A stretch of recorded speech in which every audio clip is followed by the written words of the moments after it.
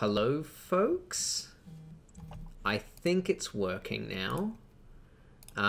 We have had a serious amount of technical difficulties. OBS has been very interesting, but we are through the looking glass now, and now streaming, I believe. So, if that is the case, and I pray to every deity there has ever been that you can hear me. This is the Doskvol Circulation War, episode 4, and I am Ben Sherry. I'm a Maltese-Australian game designer and other things that I'll be able to announce soon, but I still don't actually know if I can announce them, so for now, just game designer. My pronouns are he, him. You can see my tag stuff there. I don't know. I'm a little bit frazzled, as you can probably tell. So whilst I comport myself, let's take it away, everyone. Alex. We'll start with me. Yeah. So, hey, I'm Alex. You can find me on most things either as Sylvia or Soul Jam. One day I'll reconcile the two, but until now, I've just started streaming again. We fixed my PC. I'll be streaming a whole bunch of stuff. I'll be streaming like Stardew and Subnautica, Terraria, a whole bunch of competitive pro Overwatch. So if that kind of interests you, you can give that a check that out on the, it should be on the chat I posted, but JJam is my Twitch name. And I've also started taking commissions for emotes, so that'll be exciting. And apart from that, I do hobby game design as well, and I study it, so that's me. Beautiful. I think you're up next, Brandon. Hi everybody, I'm Brandon. My pronouns are he, him, or they, them. I'm a poet, speculative fiction writer, game designer, some other things that totally escape me right now. And you can find me almost everywhere at The Rising Tides. Thank you. And next we have Lavender. Hi, I'm Lavender. I go by they, them. You can find me on the internet at Dark Lavender Void. And you should catch my game now that since we've been away for so long. Yeah. I would have announced things, but they've already happened. Things that are still happening. So many things have changed. My game is out, for one thing. It's gone from, like, 3 years of alpha to now we're finally getting into beta where I just have to, like, fix small details that are awful rather than big glaring details that are not hitting where I want them to. And also, I am doing a playtest of that game on Actual Play. Which is Sean Nittner's and Strash Achimovich's Twitch channel, where they do like some Blades-related stuff, a lot of indie games. And my game, apparently, we're having a really good time over there. We ended the universe at episode 3. So and we're having to start anew for the next 5 episodes, probably, of that series, unless we decide to go longer. Beautiful. That's very good. That's me. Beautiful. And lastly, we have Melody. Hello, I'm Melody. I am a historian, games designer, editor now, apparently, model, general internet heckler, and assorted other things. I'm Magic Space Girl on Twitter. She, her pronouns. Beautiful. Thank you very much. Okay, so as we are wont to do on this show, we will start off with a recap going through crew XP as well, but because it's been so long, I think we should do a little bit of a reintroduction of characters. So if as we step through, I'll just get all of you to say your character's name and your playbook and just like a little snippet about who you are. So I guess I'll pop us over to the table view, and then we can look at the crew sheet here for XP. Who wants to handle XP, like the actual clicking today? On it. Yep. Excellent. Okay. So I guess Lavender, do you want to start off, introduce your character, and then we can go through some of the first XP trigger. Mm-hmm. I am playing Stavro Maha, and I am an academic. I know a lot about the academic side of communism, and I can make like those types of arguments. But usually only in writing. Like, I can't quite put it together in words most of the time. And sometimes in order to like just get along in social situations, I adopt other personas. And it sometimes always works I great.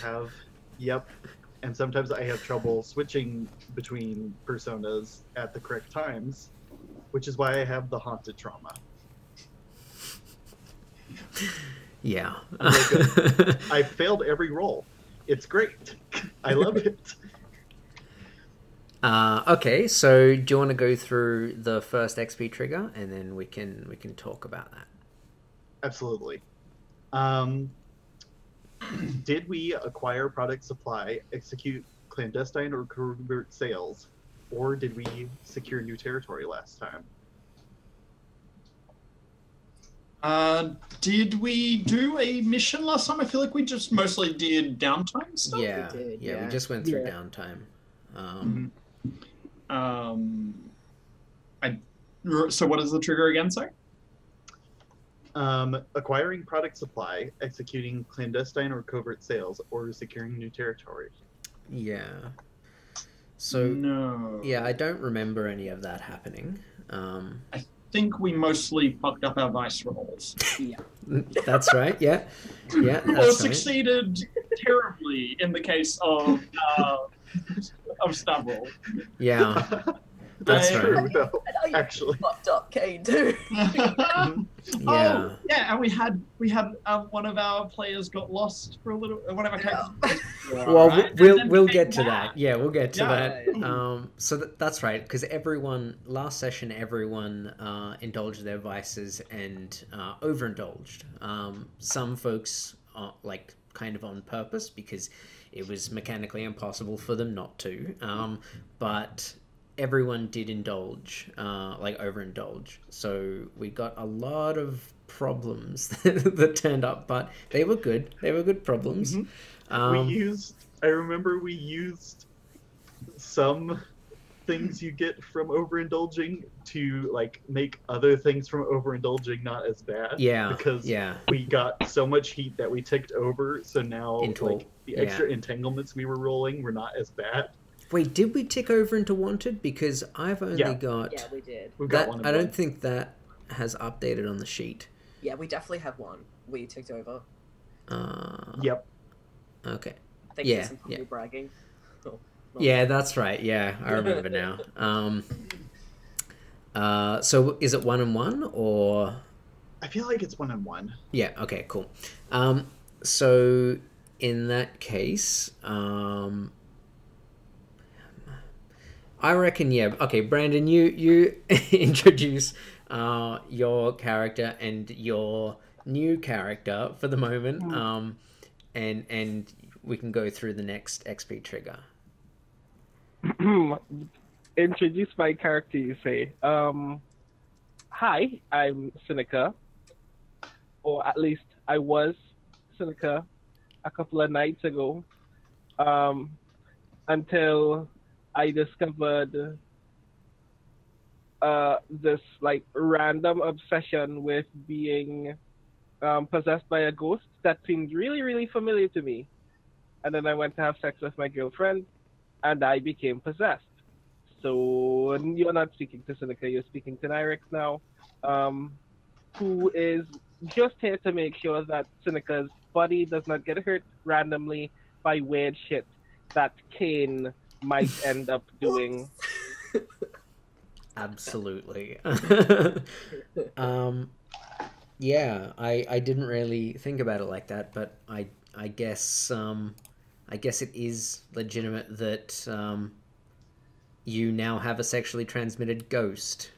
So that's That's Isn't a that way what of happens putting when it. Pac-Man fucks?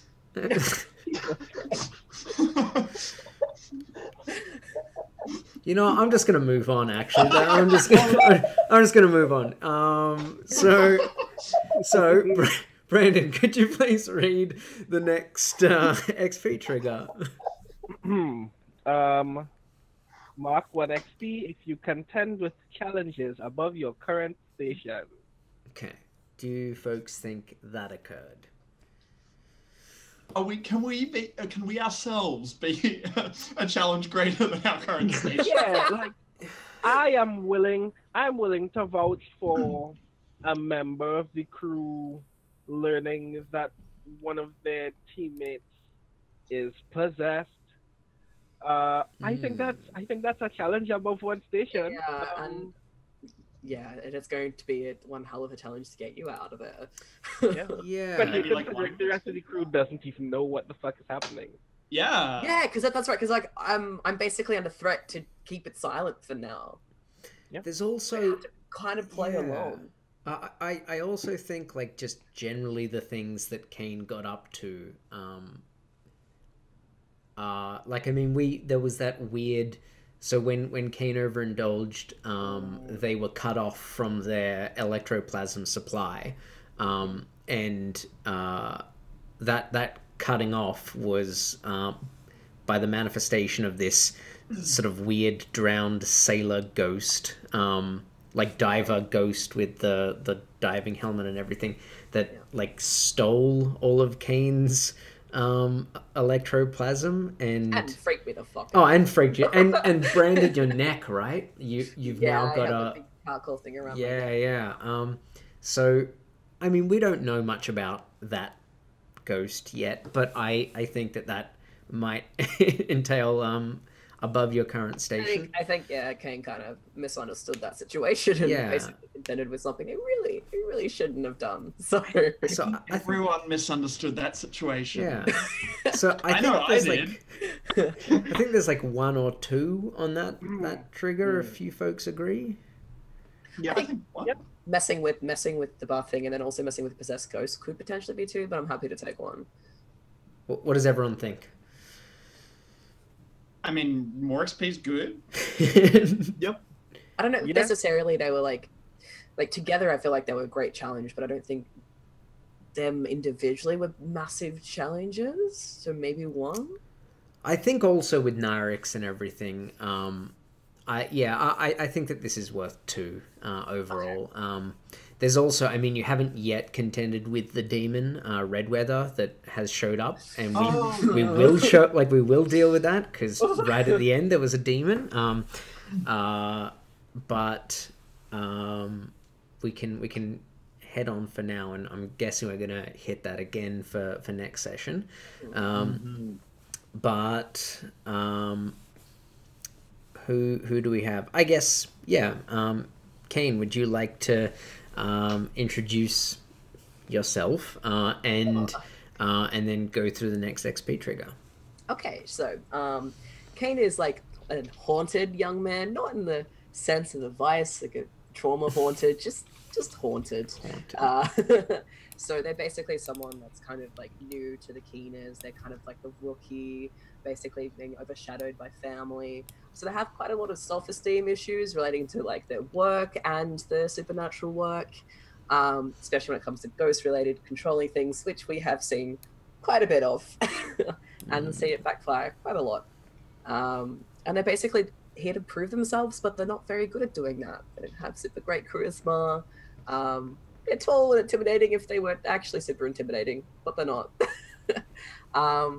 And yeah, it'll be fun to see them kind of grow and take on the challenge that is Nyrix right now. So Nyrix is, the two of them have some bad blood. And considering they're in a friend right now being possessed, and the fact that Kane has to kind of keep it under wraps because doesn't want things to get fucked up, is in of itself an interesting concept. So we'll see how that goes.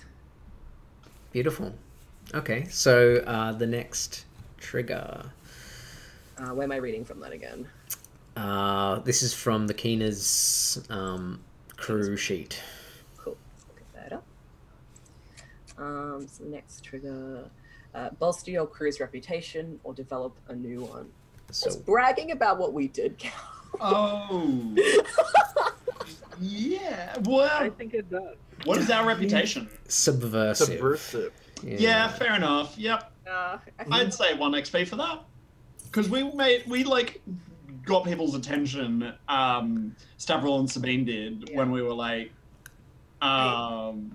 especially because Stavros like, I'm a priest or something and I fucked up. Yeah, that's right. Yep. And Sabine had to be like, please stop having a panic attack. Please. But Oh, we got wanted from that, right? So it's like we did make our reputation through that. Yeah, I think that I'm gonna say 1. yeah, I think that you definitely get 1 for that. Yeah, especially because several did go into the middle of the, what was it called, resonance. Oh yes. The Echo Club, and whilst dancing and losing themselves to the music, then decided that they were a priest and proselytized the evils of Echo. So, you know, like that, if not subversive, it's definitely weird. Like that's an odd thing to do. So, yeah, I'm all about it. Now, I guess last we have is Sabine. Would you like to introduce yourself? Sure thing. So Sabine is a Skovlander who was a veteran of the, or is a veteran of the, sorry, what was the name of the war? The Unity War. The Unity War. And was basically like a guerrilla kind of resistor all throughout that. And now is here and is kind of, you know, anti the Doskvol government and possibly has some kind of thus far unspecified connection to the Skovlander embassy. Yeah, the consulate. Yeah, we haven't seen that yet. Yeah, and is like, I think, has known the group for a while and is like also enjoys writing from time to time. And is kind of feels like a bit of an outsider in the group, and tries to play at the whole lone wolf thing, but isn't necessarily, that's not necessarily what she's best at. Beautiful. Yeah. Okay. Do you wanna go through the final XP trigger? Oh yeah, forgot there was another one. The Keenas. Let's see, where is it? Okay, express the goals, drives, inner conflict, or essential nature of the crew. I want to say, like, yes for inner conflict and drives. Maybe not so for goals, because we didn't really do anything towards our, like, actual objectives. But, like, we absolutely, you know, the inner conflict thing, especially between Seneca and Kane, was like very good. But also, like, there was a lot of the stuff about like who our characters are and why they're, you know, together and how they do work together despite their differences and that kind of stuff. Because, like, quick recap through, we had Sabine and Stavros go to the club together where they both started bragging or otherwise shouting about what they did. And that's where you started getting pursued by Redweather, the spectral thing that has come to meet you. Then we saw Kane in the bathtub trying to commune and control the tiny little like scrap echoes of spirits left in the spirit vials. And made manifest that diver ghost who destroyed everything. Then we saw Seneca having sex with Nyrix and then getting possessed by Nyrix. And then we had that little fight between between Kane and Seneca when they met again, and Nyrix like asserted asserted dominance. Yeah, asserted dominance. Yeah. Yeah. Oh, we're going in that direction. Well, I mean, we could. Yeah, go back and watch the clips. They were good clips. And then, like, the other two party members listened at the door, and then there was the best quote, which was the final line from Sabine, which was, "Is everyone here fucking but me?"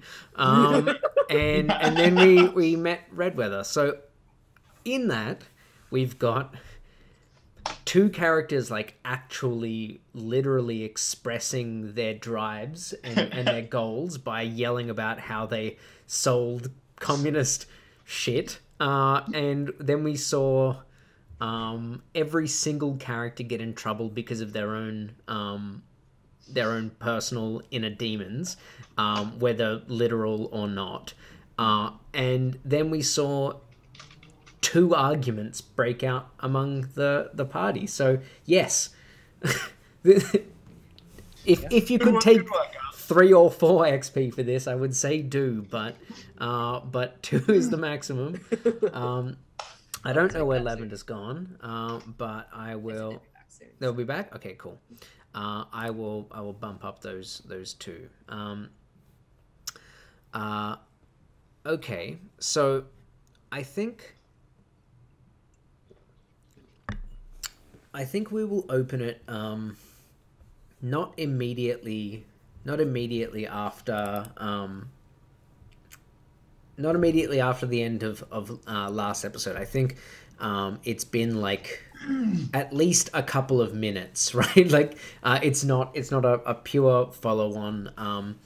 We have, what is the, let's get someone please describe for me the inside of the lair again, because I need to know where exactly Redweather is like in this scene. So who would like to describe the lair? I'm happy to do so. Yeah.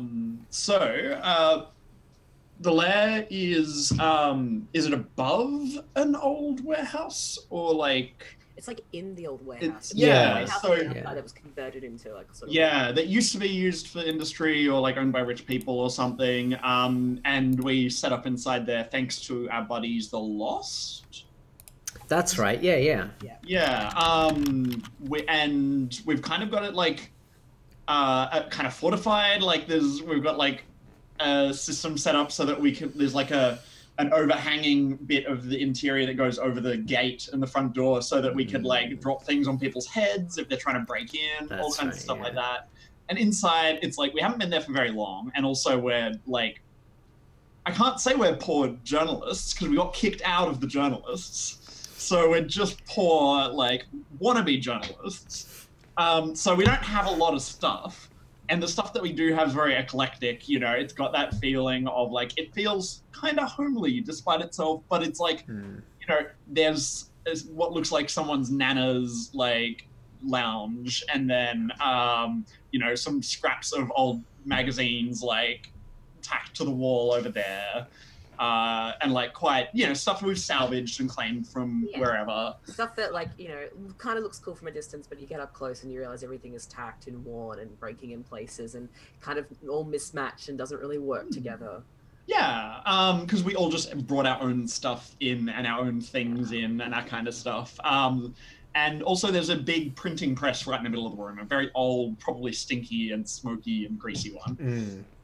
Okay, cool. So we get a cold opening, like there's no opening title sequence, and we see the camera pan like really slowly, really close up on the floor of this this warehouse, like moving over like spilt ink stains and spilt whiskey stains, and it moves past the big like cast iron feet of the printing press, and it moves next to and like along the bottom crease of one of those like really ratty bean bags that we saw what we saw Seneca be like thrown back on, not at the end of last session but the one before, and in this whole like scene we can't hear anything except for the sound of like something metal clinking against the side of ceramic, and like it's just going on, and this like whole panning lasts about 30 seconds. When it reaches a really well polished like brogue, very nice shoe, like a very nice black shoe. It reaches that shoe and then starts heading up the pant leg of someone.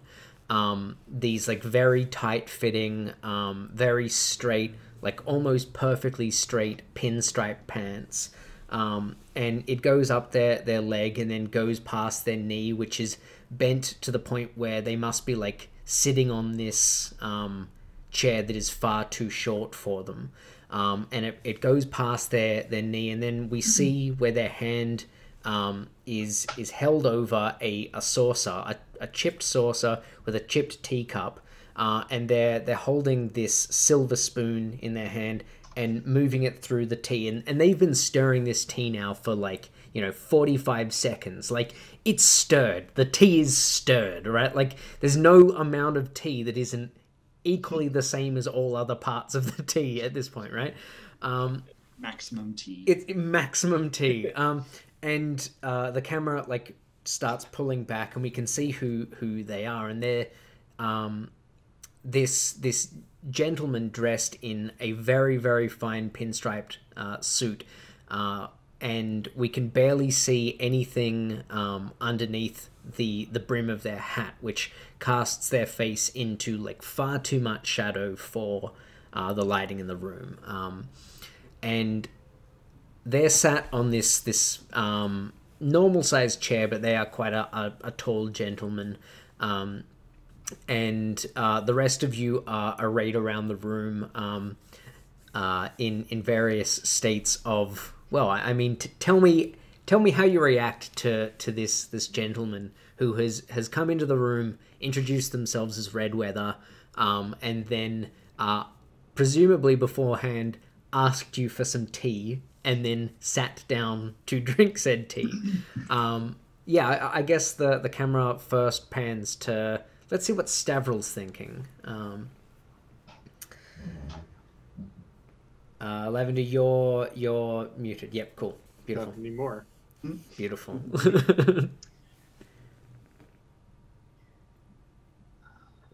So do I have clues that I am dealing with a demon yet, or... How much do you know about demons? I feel like...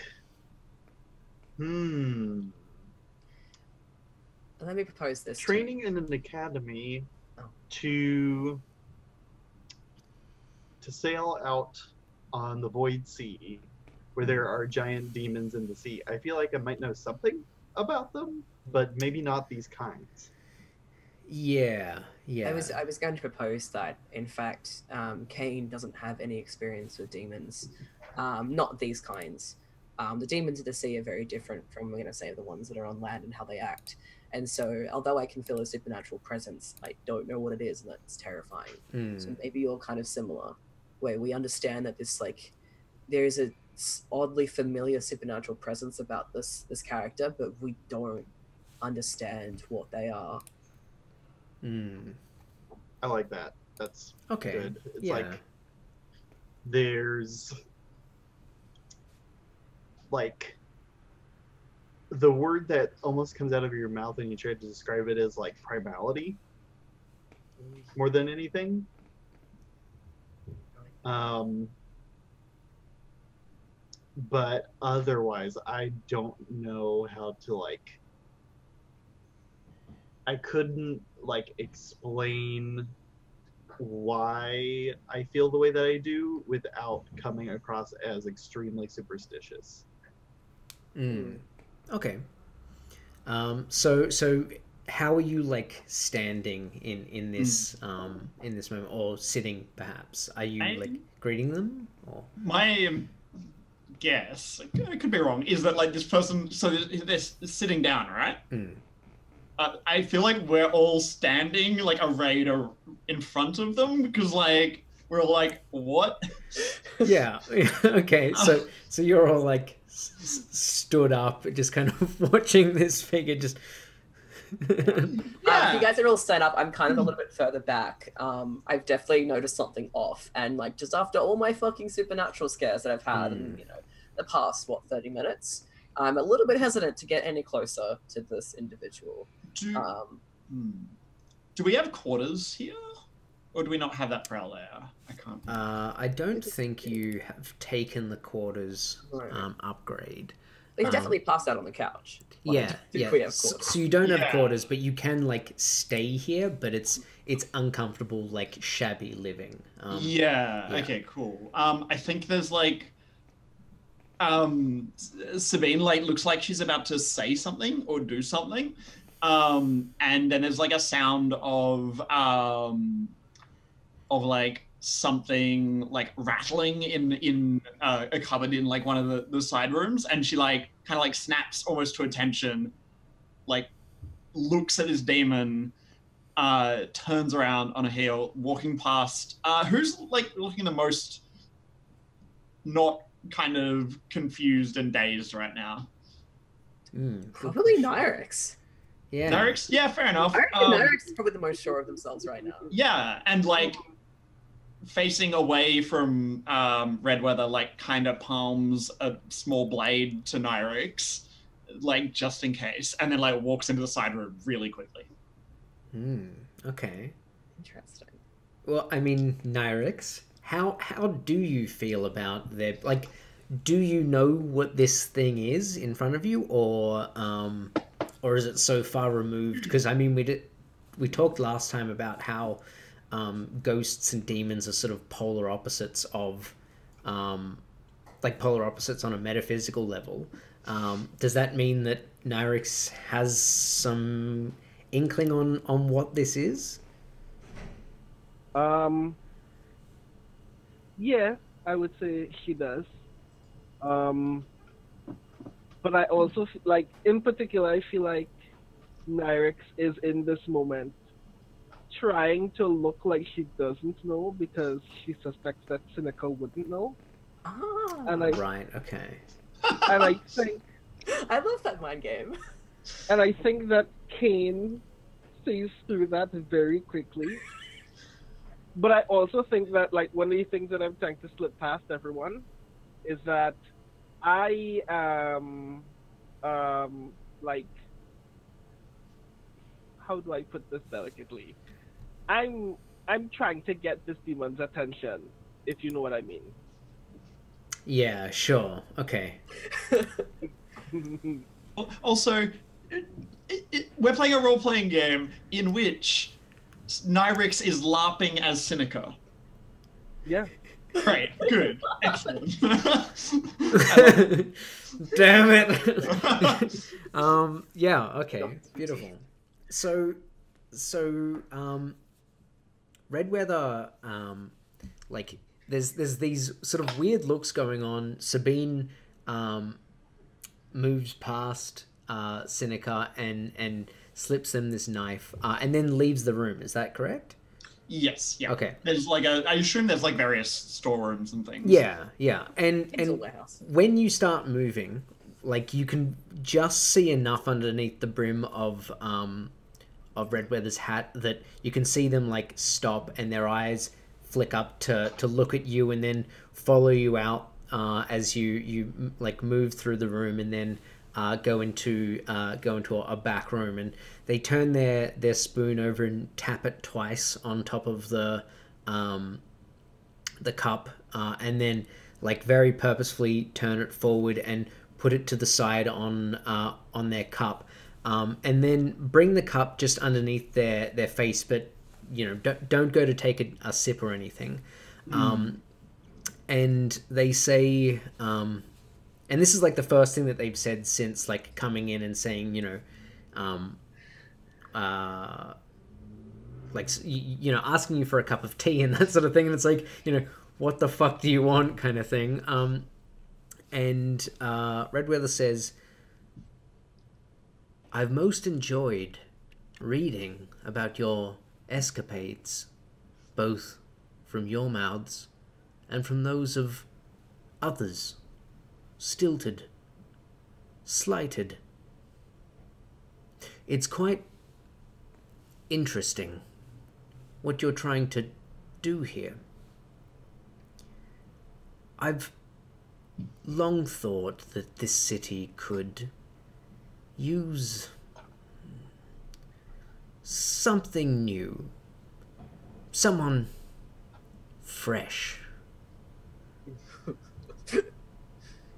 You must understand. And they reach into like inside their coat and bring something out, and it's like clasped in their hand for a moment, and they offer it forward, and it's a huge, like a very large gold coin, much too large for them to have like easily taken it out of their pocket like they did, but they hold it out for you, and it fills most of their palm, and probably the only one of you who would like recognize this is Stavral.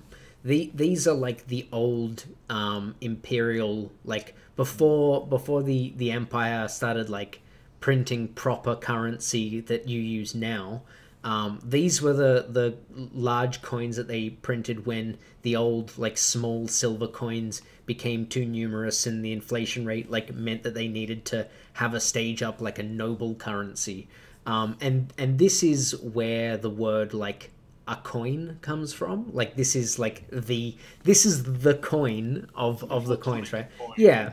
So they hold it forward, and they say, you must understand, I do not want to buy you. I do not want to sway you. I do not want to change you. I want to invest. I want to be benefactor. Yes? I would like to see what you have in store for this city. It's very dear to... And it looks down at its chest. Very dear to me. I think Sabine's like now standing in the doorway again, and like has a burlap sack over her shoulder, and it's kind of like wriggling a bit. And she's just standing there, like just observing. But yeah. So I think Narix will be the first to ask then, why is this place dear to you?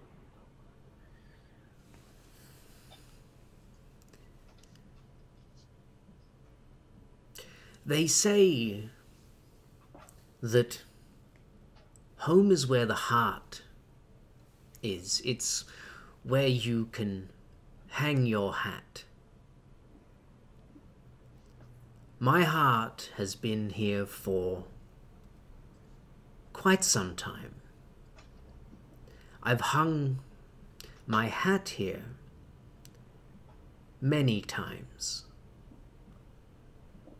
Doskvol is my home. So what you're saying is that you like what we're doing and you want to give us, I mean, is some kind of trinket for it. I want to pay you so that you can do what you do best more. I think at this point, Kane says something and then clears their throat because it's really hard to hear. Like, they've pretty much mumbled it. And they clear their throat, like... and they're trying really hard. They're trying their best. Yeah, Getting better every day. Yeah, really not good at this social talking thing. And they're just like, what's the catch? Anyone? No? No catch. Only I would love, as your newest and greatest fan, to be appraised of your escapades before any other. I would like an advance on your publications. I'll pick them up myself just after they've been printed. I'll come by here and I will collect one issue. I can even tell you what I think about it, if that would help. But I do not want to change you. I mean, that's easy enough to do. And hey, we can always do with some more letters to the editor at this point. And so they like they sort of re-offer their coin, and they say, "Do you accept?"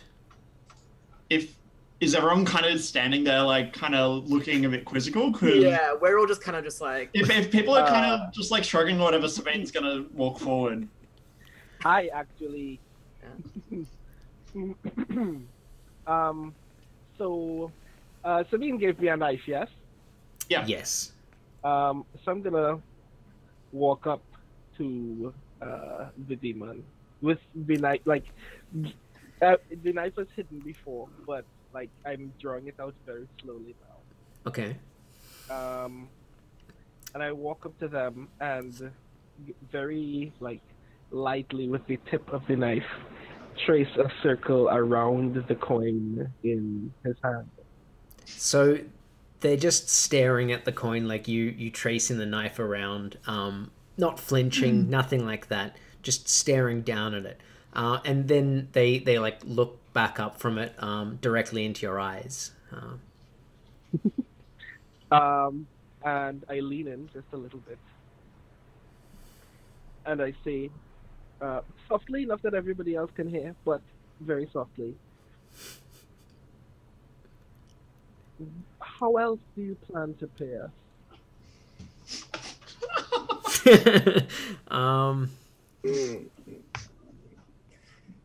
Is this not enough? I have more. Other trinkets. Just ask. I will provide. Sounds fair to me. But of course, with every request will come perhaps a little bit more. But we can discuss that at a later date. I do not want you saying yes to what you don't understand. That's far from what I want. Do you accept? We accept. And I feel like at this point, like, you're like, we accept. And we're all just like... like, none of us really have an answer, but you're just like, yeah. Better. Sabine walks forward, like, puts a hand on Seneca's shoulder maybe, and it's like, and it's just, like, we accept. So Redweather, like, sort of there leaning forward, like, still the tea untouched, like, leaning more and more forward with the coin in hand, waiting for someone to like, grab it. So I'll take it. Yeah, Sabine, you reach out and take this, like, huge, awkward, like, massive gold coin. You know it's valuable because you're going to death with it. Oh, yeah. And as soon as it, like, leaves Redweather's hand, they sort of like step back and close their hand and look down at their tea and then like start to push it away and like looking for somewhere to put the cup and says, "I've taken far too much of your time. Thank you for the tea. It was delicious." To which Lyrex immediately responds, "But you barely touched it. Was it not sweet enough?" It was perfect. Just the way I like it. Just the way... And you can see it like look off to the side, like trying to like think of something to say. Just the way Mother would make it. Thank you. I should be going now. I'm sure you have much to write. I look forward to your next escapade. And they like, if there's nowhere, like if no one goes to take the saucer and there's like evidently nowhere to put it down because you've got like no furniture, they like stand up and then like set it on the... Sorry? Do they do the same? You take it? Yeah, okay, so they're going to do the Sims thing, but like Nyrix, Seneca, you take the saucer and they like awkwardly kind of like nod and then like touch the brim of their hat and then without another word turn around and stroll to the door and leave. All right. So add a coin to the crew coffer. I'll be right back. Yeah, no worries, no worries. So now we need to discuss what your next score is going to be. Oh, so that's interesting, folks in chat. I'm getting used to Zoom here.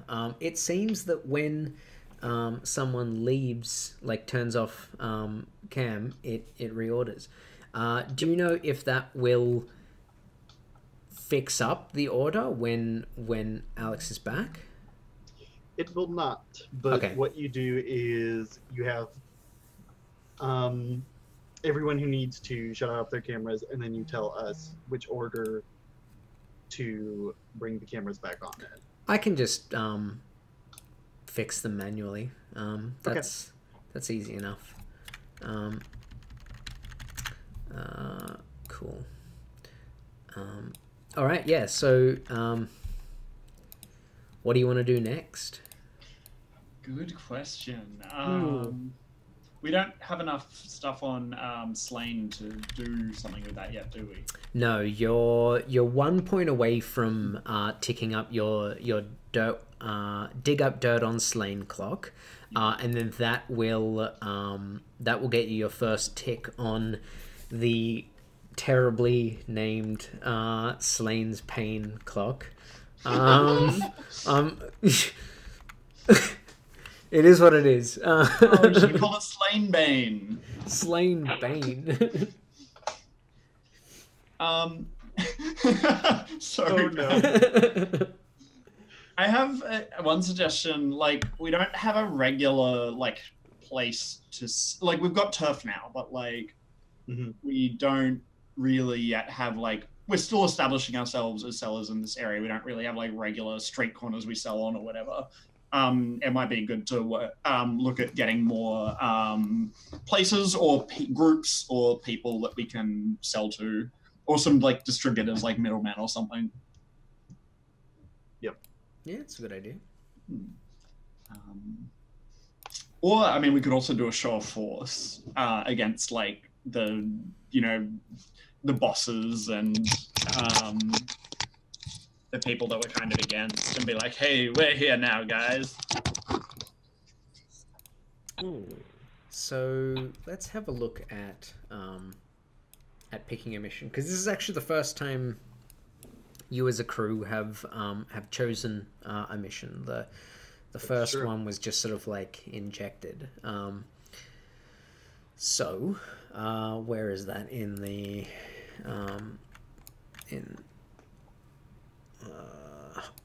the score. So, because, correct me if I'm wrong, Brandon and Alex are the ones who haven't played Blaze before. Is that still true, Brandon? Like, have you played other games since, or? No, I have not. Okay, cool. No worries at all. So the idea is that there's several mission types, which you can see here. And I've got the PDF up on the stream, by the way. So there's several mission types, and you pick a mission and sort of a target, and you fill in the detail, and then we like jump straight in, instead of like, you know, fumbling through the usual planning phase.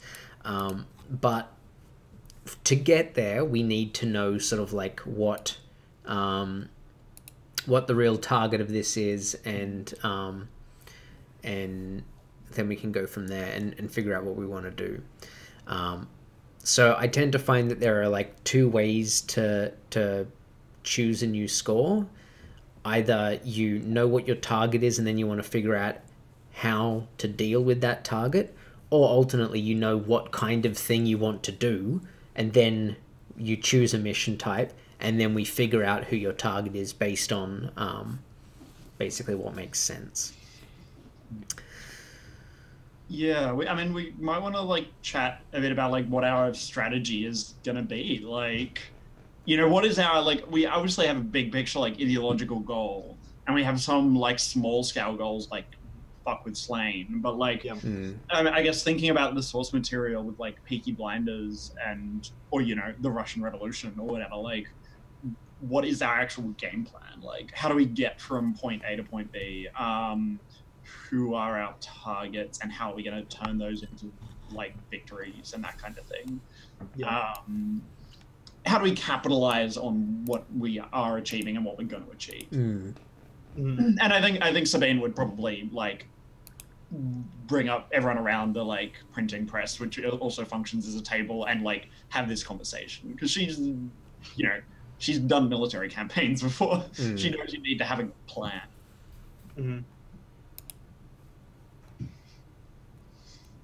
Apologies, I've got an indecisive cat. No worries. So I think one of the things that, well, I think there are two immediate things that we will like constantly be concerned about, which is increasing sales territory and having particularly interesting things to say. And I think that because we've just started, we have no real like quality exposés of any kind to share yet. Like, we've been working on Slain because all of us have like very strong reasons to believe that Slain needs to go down. But I think that there may be something smaller that we are still looking for, not only because it's worth talking about, but because if we don't talk about it, our paper is still shit. Yeah, fair enough. Right.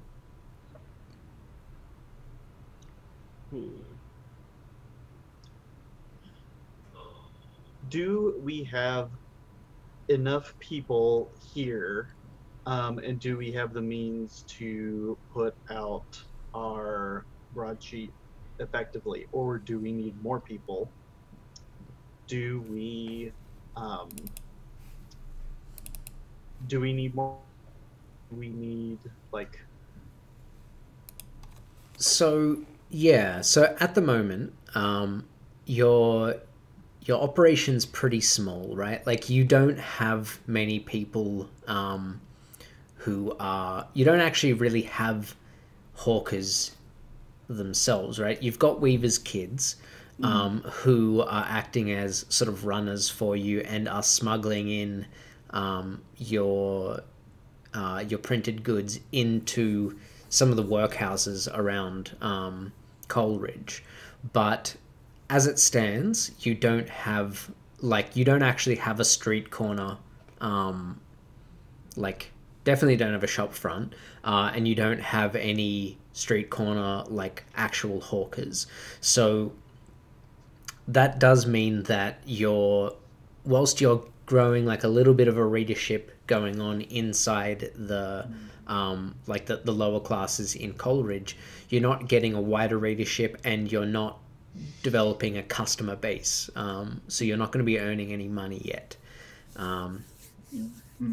We should start recruiting. Maybe we should do a socialized mission. Go hit up bars and like, you know, whatever places and start like getting our name out there a bit more, and also like being like, hey, you should come work for us. Interesting. On one hand, we are wanted. So where and when we choose to go and do these socialized missions is in itself a risk, I think. But also thinking about who do we appeal to that's in like the immediate area that is like relatively safe for us to be there and who may be interested. Is there another faction that would have people in it that would be interested too, potentially? Someone else in the immediate area? As in like another crew? As in, like, you know, there's organizations. Is that crew? Yeah. So, yeah. So there are the other factions. Many of those other factions are crews. Like, for instance, in Coleridge, we've got the Lost, who are a group of street toughs and ex-soldiers dedicated to protecting the downtrodden and the hopeless. They are definitely a crew, but the Ink Rakes are more of like an established faction. Yeah. So the Skovlanders? Yeah, they're sort of...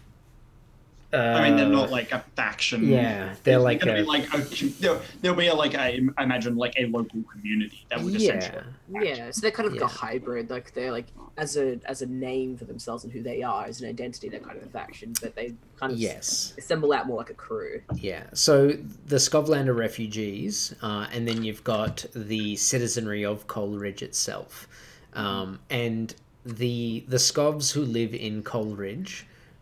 Who lived here, even though they are they are culturally Skovs, but they, the ones who are like not actually refugees, they're more considered like actual citizenry of Coleridge instead of those like that refugee side of things.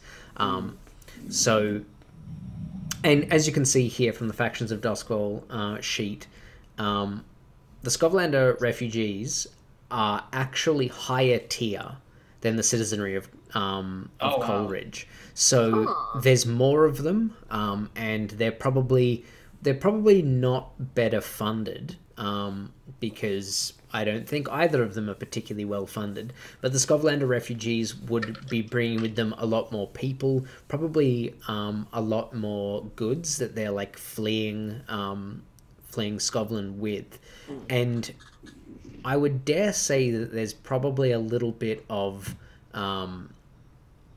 like in the same way as fleeing the collapse of Tsarist Russia, a lot of like money came with the refugees.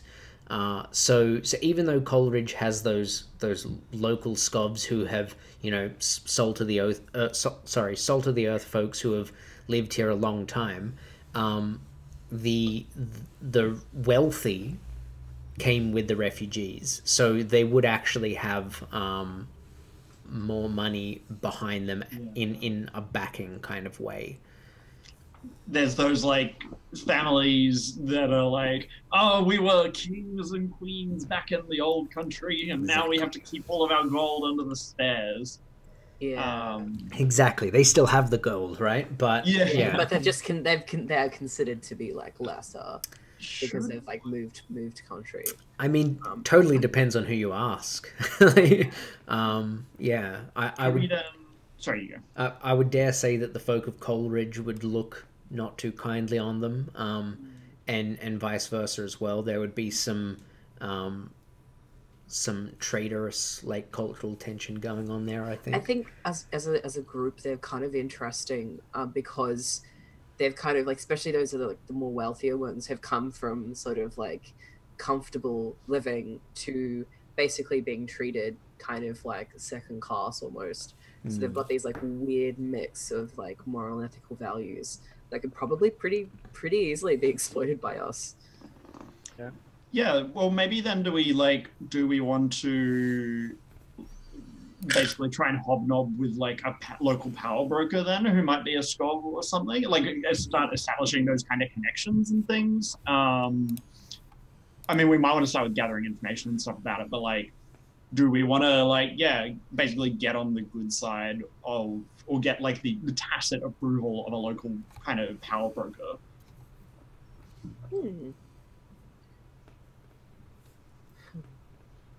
It's not a bad idea. Because that way we have that's going to give us access to information and also gives us a bit more footing. Yep.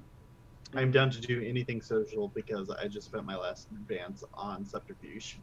Because I get special armor against suspicion and persuasion. That's very good. Yeah. Yeah. I think it'll be interesting to see Sabine with people they're more familiar with too. Yeah. I think that'll be pretty interesting as well. Mm-hmm. I have history with them. Yeah. And this is more coming back into your cultural background too. We've had the rest of us quite thoroughly explored, but you're still kind of the odd one of the group. So I kind of like this. I like this. This could go. Luke is saying in chat that we are basically describing Ulf Ironborn in a nutshell. That's true. Okay. Is he in this area? But also, isn't he just a big rowdy boy in a pub, like rather than like a upstanding pillar of the community? That's what I've seen in a lot of Blade's games, but in ours, it could be different. Fair enough. Yeah. Maybe he is one of these. Maybe the Ironborns are like a rich family from Scotland who, he's used to having power and gets it by being a thug. Yeah, totally. And his personality could play out very, very interestingly here. Where he's kind of trying to wrestle back with that power that he doesn't currently have here. But he has it among some communities because they still recognize him as a figure. Yeah. So that'd be kind of interesting. Yeah. Also, he is doing a lot with very little resources. Yeah.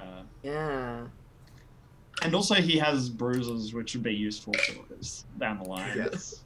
That too. Should we like, I guess, do some investigations then into like what would be the best way to kind of touch bases with him other than just showing up? Because like sure we could just show up and talk to him, but like it's gonna be really got a big party coming up or something, you know, like, or maybe he's very particular about like how he gets approached. I don't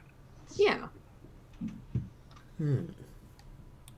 Okay, is that what is that sort of the angle folks wanna pursue? Sounds good to me. I like that. I dig it. I think it's really cool and something we haven't done yet. So yeah. Okay. So that does come to the question: do you want to gather information beforehand, or do you want to jump straight into the score and like because we can say, you know, we do a social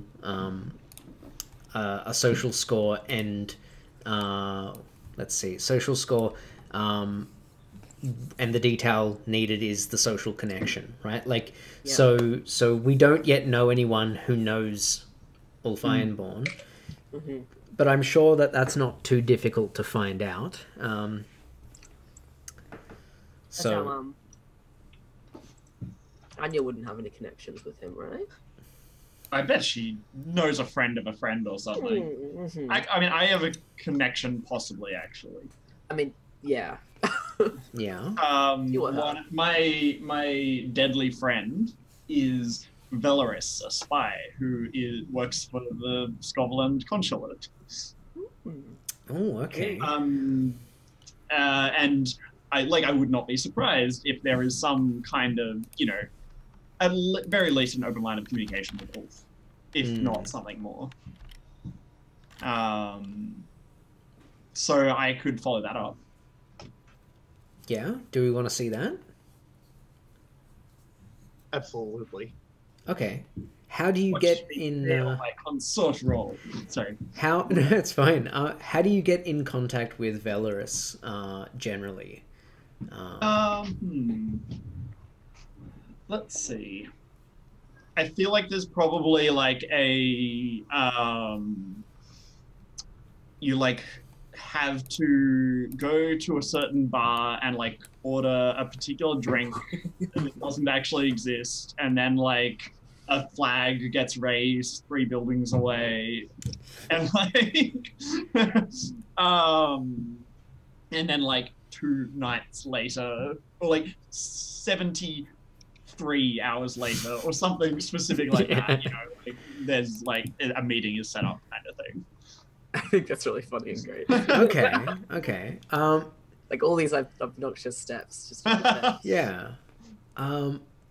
I think then, because we already know that Valorous is your friend, right? Like that's you have this contact, but I think then the issue comes in because this is going to be a gather information check, and to find out like how much time and how much ability Valorous is going to have to talk to you here.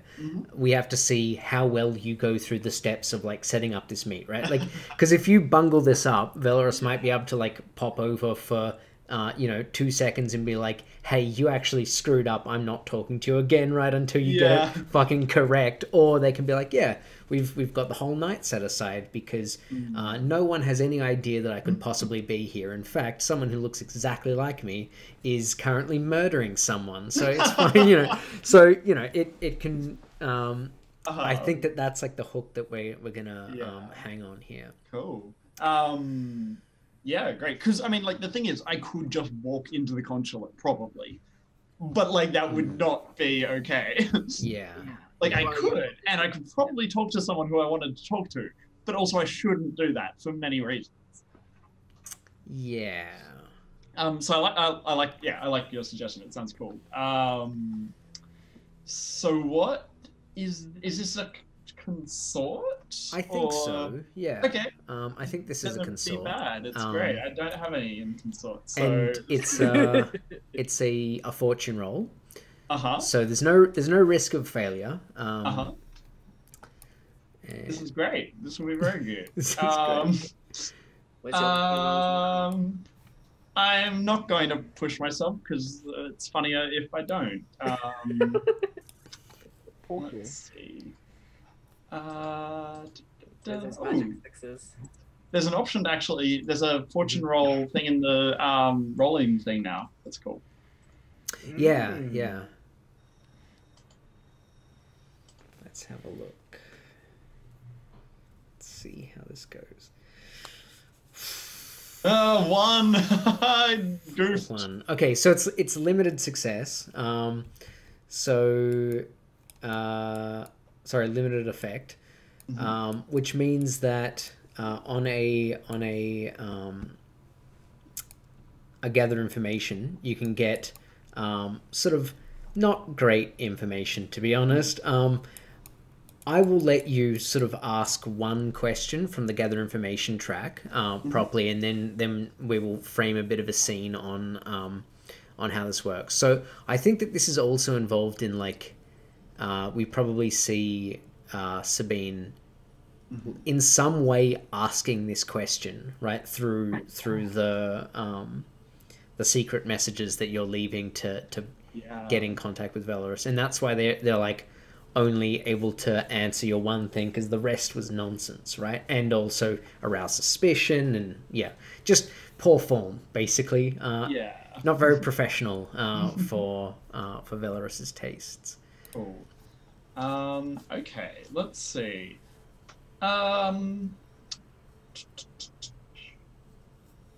So can I ask, like, if I ask how can I find Ulf, is that just like, here is the club that he hangs out in? Or is that like, how can I get to him in an appropriate way? Yeah, I think that it would be closer to that. Like it's going to be in some way useful information, right? Like not just where, but it will give you that entry. Yeah, I will. Well, actually, no. I'll ask. How can I get Ulf to like? How can I get Ulf on our side? Which is how can I get them to X? Okay. What does Valorous look like?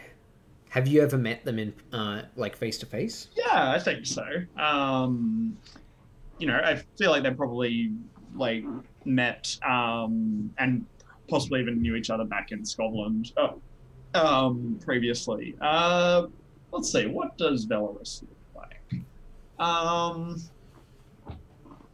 I think Valorous looks really bland, like just plain. It's kind of like how they can get away with, you know, like you said, there's someone who looks exactly like me murdering someone right now. You know, there's like, you know, it was a fortunate coincidence that they took a career of like espionage, but they're just kind of like, they are the kind of person that people like, yeah, it's like some Skovlander was coming through here. They've got the like kind of dusky blonde hair, like not like tough enough that they look like a soldier, but you know, maybe a laborer or something. Nose has been broken a couple of times. Yeah, but dresses like probably quite nicely. Okay. Would you say like exceptionally unremarkable? Yeah.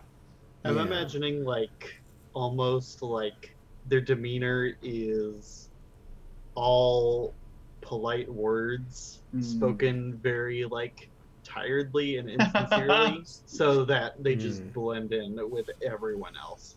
Yeah, because everyone's tired. Everyone's having a bad time. Yep. All right.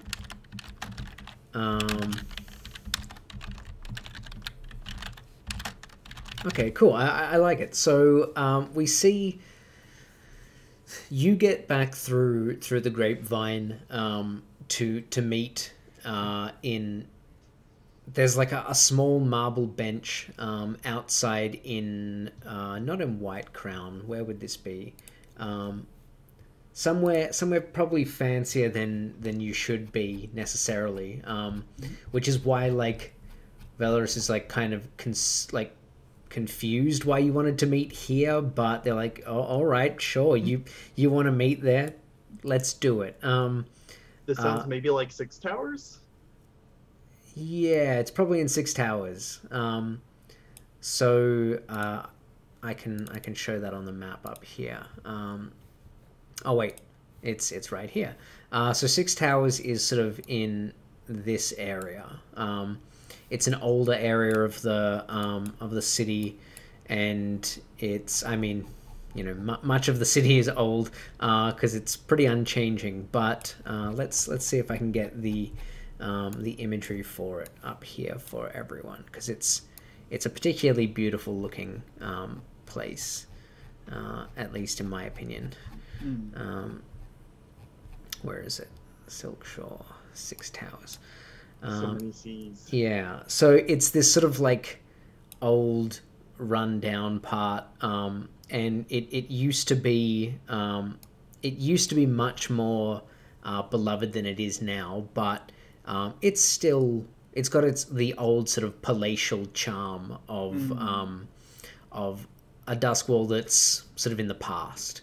And there's this huge chapel to the Church of the Ecstasy of the Flesh, where outside there's a ring of marble benches, and this is sort of a few minutes after a service is gone. Like, you were supposed to meet, you know, like 6 minutes after final bell on XYZ, and sitting down, there's a as you like described, a nondescript young man who's like, you would know this because you're a Skov and you got here. You know how the people of Duskwall look at Skovs, right? Like you know those glances, and you know the description of what they think a fine, upstanding Skov looks like, right?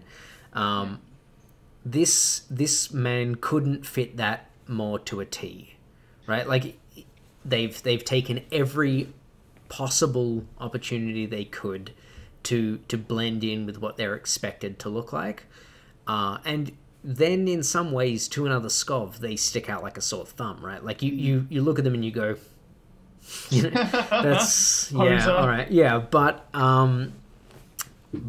it gives them a kind of cover.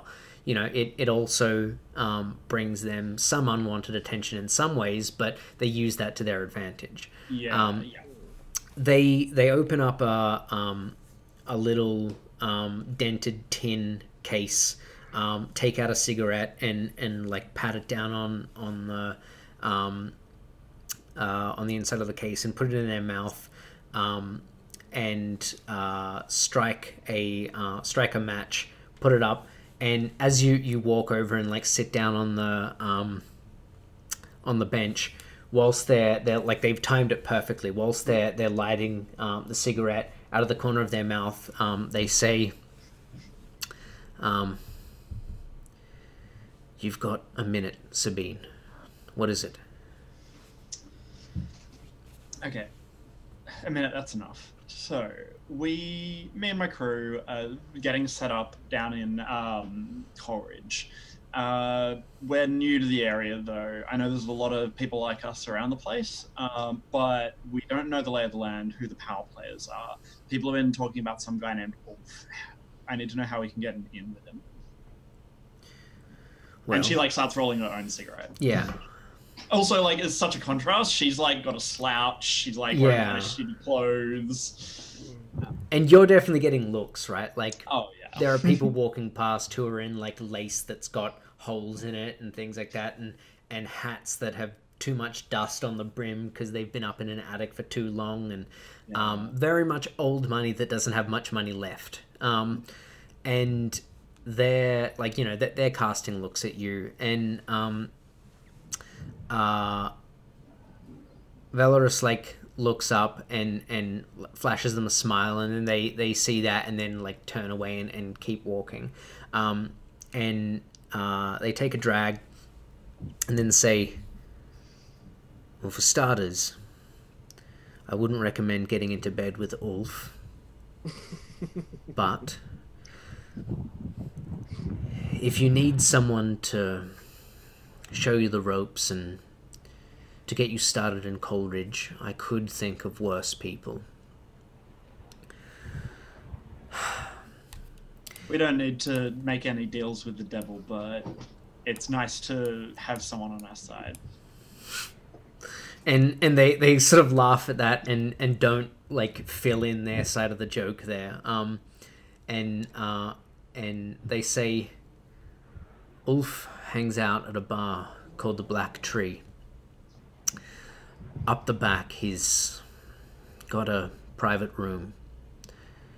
I don't think he paid for it, if you understand what I mean. He's the worst of our kind, Sabine. One who doesn't give a shit? No. He cares about the wrong sort of things. When the war... You know what? I don't have time for this. The Black Tree. Ask for him by name. If you go in underhanded, if you attempt to beat around the bush, he will not appreciate it. Ask by name. Order him a drink. And watch yourselves. Alright? Will do. I appreciate the time. And like sort of without like, you know, dropping stride or anything, they get up and like gather up their coat, and flick ash out of the cigarette, and mumble like the whole way. Like there's just this one mumble that goes up in the full movement. They say, "Get the sequence right next time," and then tip the ash off the end of the cigarette, and then disappear into the gathering of the crowd. Like a few seconds after they're gone, we see like just a shot from like sitting at Sabine with her cigarette, and we see a baton like tap Sabine on the shoulder, and the camera pulls back, and there's like a blue coat there, like hurrying you along kind of thing. So what's the next scene? Do we jump straight to the black tree, into the score? I would like it to be noted that like Sabine absolutely stubs out a cigarette on the baton before getting up. So just and then gets up. Yeah, all right. Sabine probably has to run out of 6 towers. Fine, worth it. So we're going for a social plan. Is that correct? Yeah, I guess it is. Okay. Sounds marvelous. And the detail is that connection. You've got the inn. So now you need to choose your loadouts. So each character chooses their character's load, which indicates how much stuff they're carrying on the operation. You don't actually have to like select each individual item, just the maximum amount of items you're allowed to have access during the session or during the score. So for example, Sabine, if you took like light, you would have access to 3 of your items. The items that are in italics are free slots. So everyone choose them, and then when shout out what your load's going to be. The heavier you go, obviously, the more you look like you're here for a job. But the black tree is kind of like a bit of a... it's a bit of a rough bar, but it's not like... This isn't a place where, this isn't a Waterdeep, an adventurer's bar, right? Like, if you go in covered in guns, people are gonna, pull out their own guns from underneath the counter and ask you to leave, but, yeah. This town's only big enough for one of us. Yeah, exactly, right?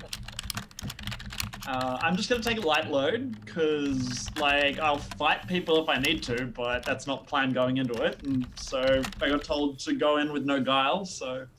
Okay. And besides, I can fight people with my bare fists. That's true. That's true. How's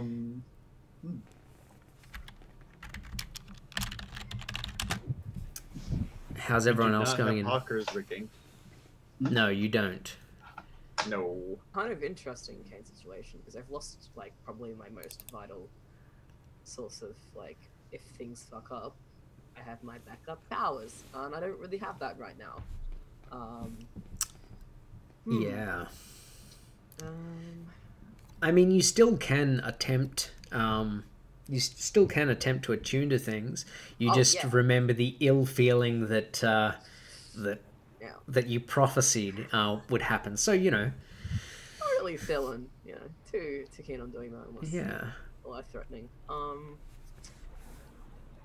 Kane doesn't really apart from supernatural supplies, Kane doesn't really carry anything else that would be relevant to going into a bar. So I mean, apart from just their general tiny kit, which has their quicksilver and spirits bottles and things like that, Kane is pretty much just taking that. Okay. How about you, Stavral? I'm going to go in normal. I am going to carry... I think I'm going to carry,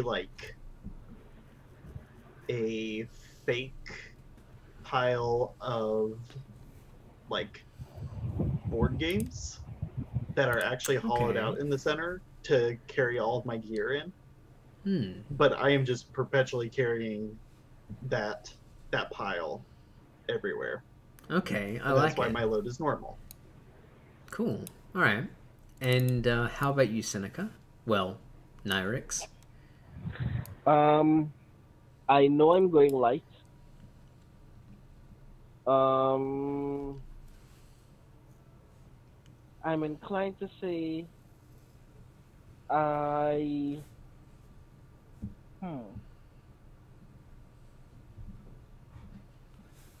idly, can someone describe what the place that we're headed towards looks like?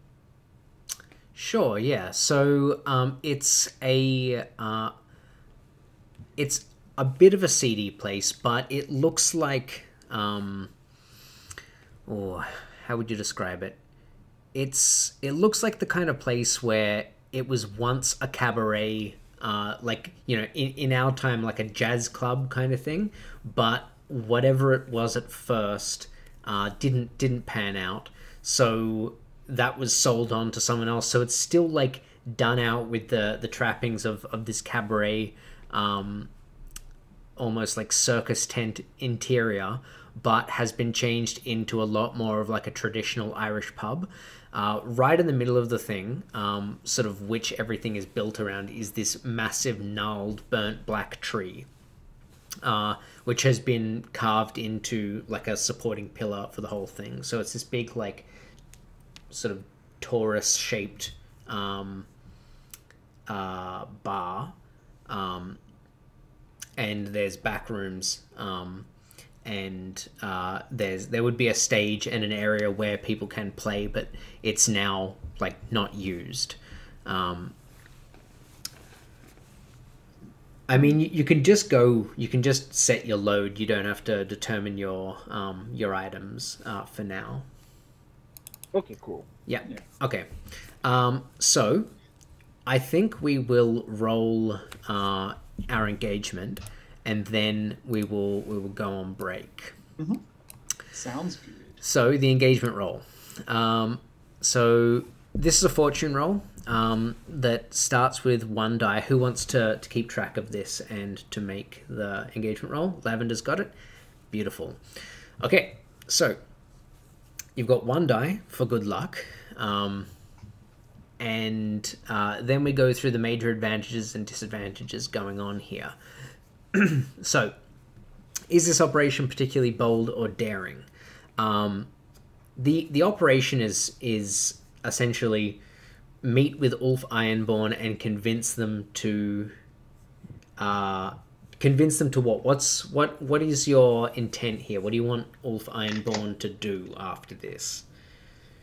Give us information, a heads up about shit that's going down. Like, not be our ally, but like be aware of us and give us tacit permission to operate in the area. Sorry, you were going to say something on that? I was going to say, in kind of, let's track my thought. In kind of a way, almost kind of convince him that if he's got beef with someone and it kind of aligns with our values, that we're here to help exploit that. Okay, so you're going in and not necessarily making an alliance with Ulf, but going into like we want to be neighbors. Yeah, you want to be neighbors, right? You want to be neighborly. We want to be the kind of neighbors who, if you run out of sugar, you go next door and like, you know, like, hey buddy, can I get some sugar? Except the sugar is Seneca, probably.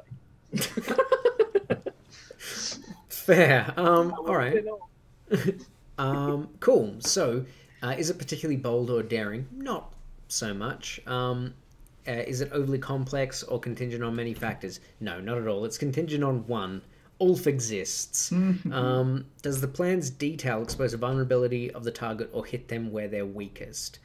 It's vulnerable to us, but I don't necessarily think to him. Yeah, no, probably the opposite. Is the target strongest against this approach? Yeah, I mean, Ulf's got his shit together in this place. Like, this is his place now. So -1 die, so we're on 0.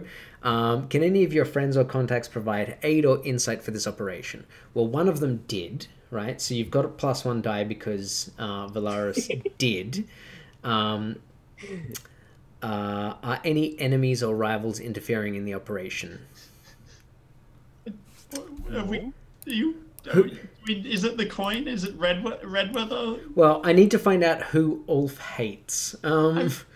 So Lavender, what's happening? One die. We're at one die. Yeah. One we have a single die. Yeah. We took the die away, then we put it back, but we're still at one. Factions. Let's see. Ulf Ironborn. The very idea that you didn't know what was going on broke me completely. What's happening? All right. Am I meant to be giving you coins? Okay, so no. Ulf, none of your enemies or rivals are interfering with the operation at the moment.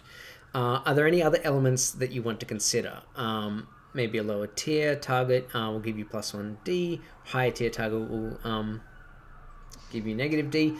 I think that we'll keep it at 1. Can I make a case for getting a bonus dice? Yeah. Which is, we have the good stuff. And so some of Ulf's guys are going to be hooked on our stuff.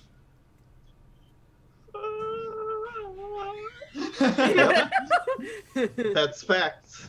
That is facts. It is mechanical facts. I'm not allowed to say that it is wrong. But there might only be a few of them, because it says you get to tell us One, a few, who many, among them or and how all. many. Like, maybe it's just one dude. Like, and Ulf, even if somebody's guys are into it, that doesn't mean Ulf likes it. But it's Yeah. possibly a good thing.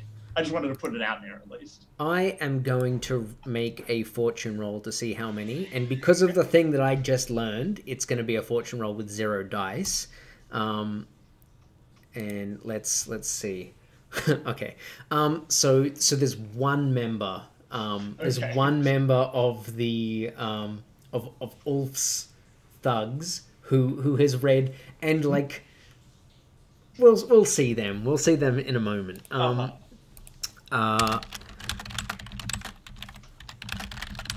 probably not enough to get us a bonus dice on our engagement. No, I don't think so. Okay. No.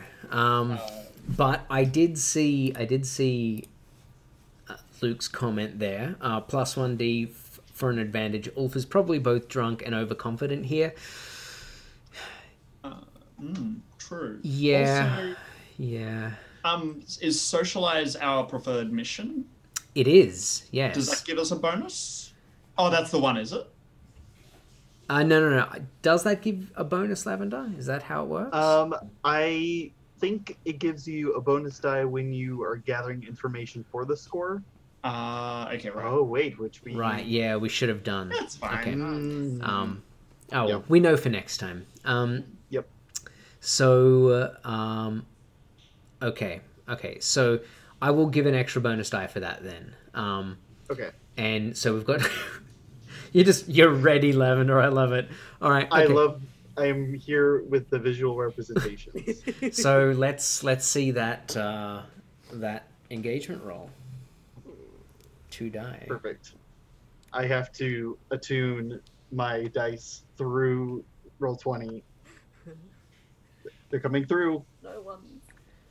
They're going through the quantum dice roller. Oh, they got stuck. This is like a reality show where you're like, I need to find out. Yes! Ooh. Ooh. Yes! All right. First ever. Damn. We will find out Doing that dice correctly. what that means when we get back from the break. We'll be back at let's say 9:10 AEST, so that's like 7 minutes from now. Or 6 minutes. Oh, it just ticked over. Yeah, it will. We'll be back then, and we can continue on this ridiculous score. I'm already excited to see what happens. And whilst you're away, enjoy Lavender's beautiful break music. See you in a bit.